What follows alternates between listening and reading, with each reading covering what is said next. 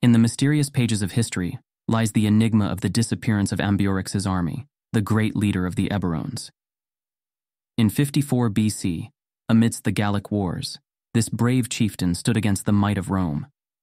After a fierce confrontation, his forces vanished into the mists of time, leaving behind only echoes of battles and mysterious legends.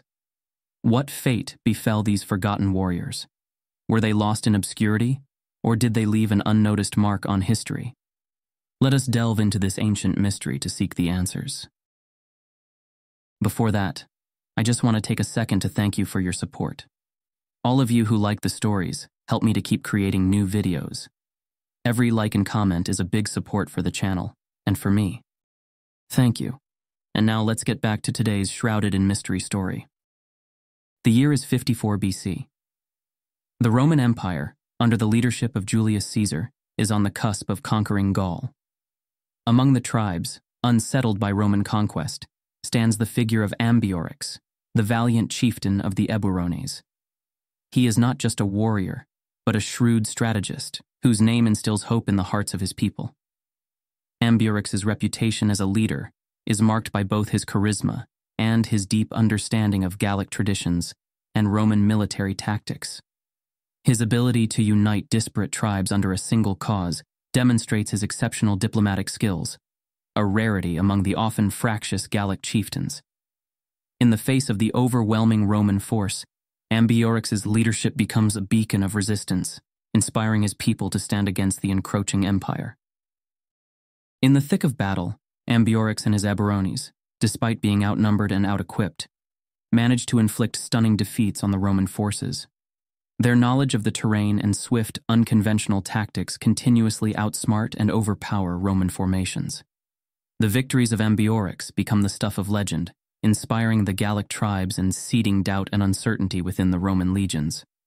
However, dark clouds loom over the future of the Gallic forces.